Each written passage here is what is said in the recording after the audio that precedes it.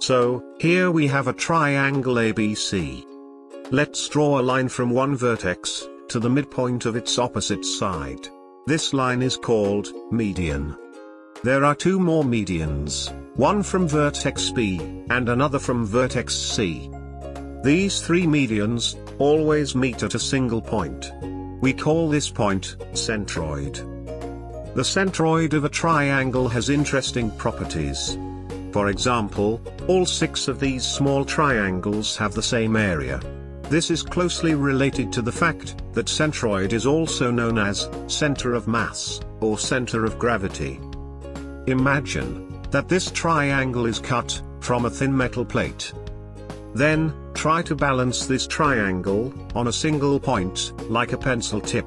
I mean, assuming you have nothing better to do. Of course, it's not gonna be easy. But let's say after many tries, for one magical moment, you managed to keep the triangle perfectly balanced on top of the pencil tip. Well, congratulations! You just found the triangle's center of mass. Or simply, centroid. So, the centroid is located at a point where the 3 medians intersect. Interestingly, centroid is exactly 2/3 of the way from each vertex along its median.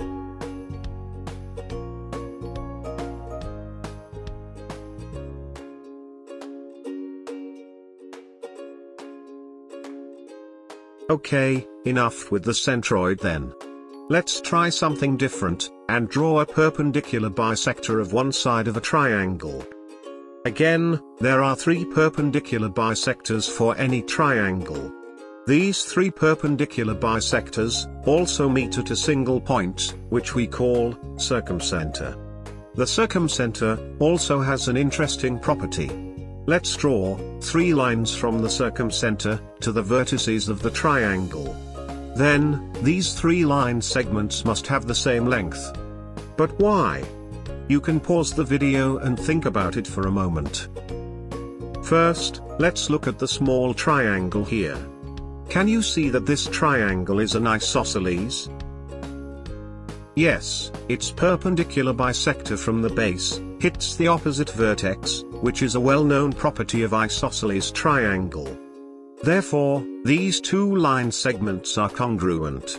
Similarly, this green triangle must be isosceles for the exact same reason. So, these 2 line segments are also congruent. Therefore, all 3 of these lines from the circumcenter are congruent, and that's our proof. Now, can you see that these 3 lines are in fact radiuses of a circle that passes through all 3 of the triangle vertices? This circle is called circumscribed circle, or simply circumcircle. And that's where the name circumcenter came from, because it is the center of the circumcircle. Okay, moving on. This time, let's draw angle bisector of an angle.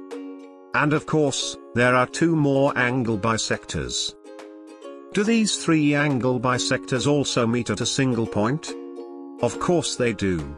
Otherwise, we wouldn't be talking about it, would we? Anyway, this intersection point here is called Incenter. The Incenter is equally interesting. Let's draw perpendicular lines from Incenter to each side of triangle. Then, these 3 perpendicular lines must have the same length. Can you prove it? First of all, we can show that these 2 corner triangles are congruent, using angle, side, congruence. Therefore, these 2 line segments are congruent. Similarly, these 2 green triangles must be congruent as well, and so are these 2 line segments. Therefore, these 3 perpendicular line segments from Incenter must have the same length. Now, do you see that these 3 lines are radiuses of a circle, sitting inside the triangle, tightly bounded by all 3 sides? This circle is called inscribed circle, or simply incircle. And that is why this point is called Incenter, because it is the center of the incircle. Okay, so, you would think that we must have covered all possible triangle centers out there, right? Well, not so fast. How about we draw a perpendicular line from one vertex to its base, meaning its opposite side. This line is called altitude. Again, there are 3 altitudes in a triangle. And of course, these 3 altitudes also meet at a single point. I mean, why wouldn't they? This intersection point is called orthocenter. Why is it called orthocenter? Because it is a center of the 3 lines that are orthogonal to the bases.